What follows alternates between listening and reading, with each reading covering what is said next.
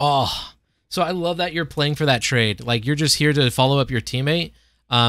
Literally, the difference that could probably help you win this gunfight is using your stun grenade. One thing that you shouldn't do in multiplayer is be in doorways, because those are spots that everyone always centers to, like before they go around the wall. All I'm trying to say is this guy very well could have been centering at you through the wall, and then when he jumps out, he's going to get the advantage to kill you.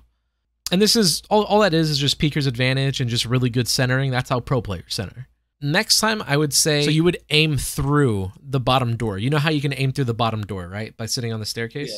Yeah, so you would see if nothing's there, then once nothing's there, then immediately you just sprint, sprint, sprint, sprint, boom. Now you're sitting in this corner. Like you said, continue snaking and just strafe left. Like, you're already in a good head glitch. You're obviously needing to aim a little bit higher, but like at this point right here, all you need to do now is just strafe right. And then when you strafe right, you're going to be shooting right onto him.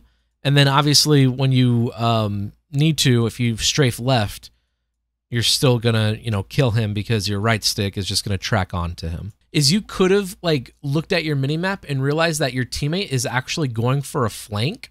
So then you could have actually just laid down behind the staircase, wait a few seconds, and then your teammate would have got the kill, and you would still be alive. For a competitive team, that's where like your team would actively fill in all the lanes in this middle building and clear everything out. So like you might have one AR player sitting top maps to look over towards top double and top single, and then two sub players hop up into top doubles.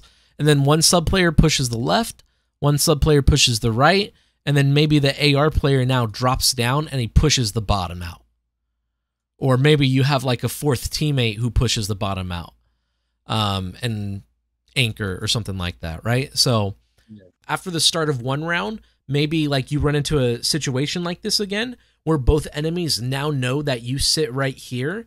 So now in the future, you instead play aggressive, and now you push up, and the whole goal of this is they're going to be so hyper-focused on just pushing through and not even looking at you, sitting over in this corner over here. You would be sitting in that back corner in the top right. Yeah. Yeah, I know it is. Yeah. Yeah, so, and like that's where like a simple reposition, you can counter the enemies and potentially 1v2 them twice, you know? Oh, hey, look, you're doing that one strat that we talked about. Obviously, the enemies didn't go there, and your teammate got a crazy flank. I can't believe your teammate did that. That's something where, like, I'm going to steal now. Where it's, like, round 8, apparently, like, the opponents don't watch full flank. Just risk it for the biscuit.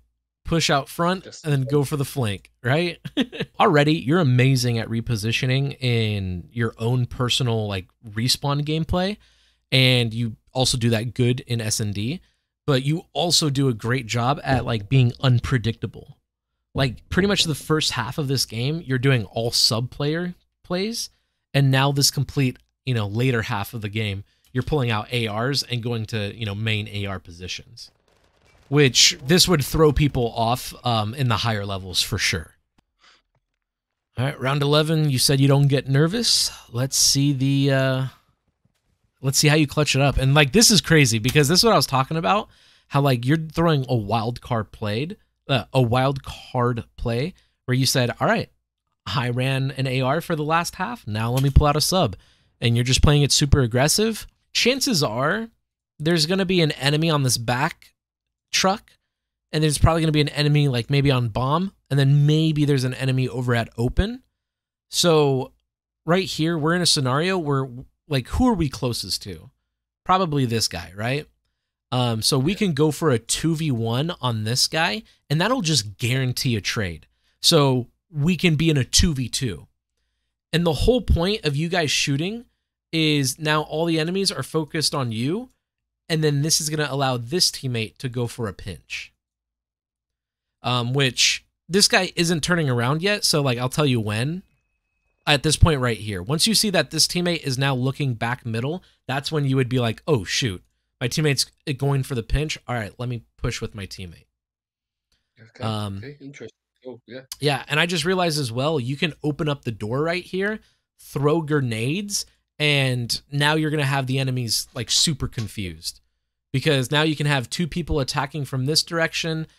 Because you threw grenades, they think you're attacking from that direction, and then you have a teammate pinching late, which, because they're late pinching, whoever's watching the pinch, they're going to get bad Call of Duty timing, more than likely.